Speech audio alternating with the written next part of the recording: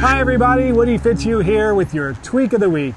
Today we're going to talk just a little bit about the dreaded top shot. We're all familiar with it, but you might not know what causes it. Basically, a top is nothing more than pulling away from the ball at the moment of impact, and we usually do that in three ways. Number one, we tend to straighten up from the waist, pulling the club away from the ball, and we get a top. Remember to stay bent over all the way through the swing, back swing, through downswing. Next thing we do is we tend to straighten up from the knees. Result, we pull away from the ball and get a top.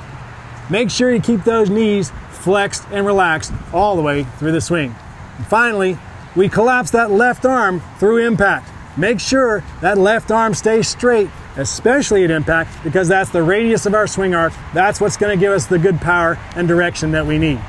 So next time you're facing that dreaded top shot, remember, stay bent over all the way through the swing, keep those knees flexed and relaxed, and make sure that left arm stays straight. You'll look up and see that ball going straight at the pin.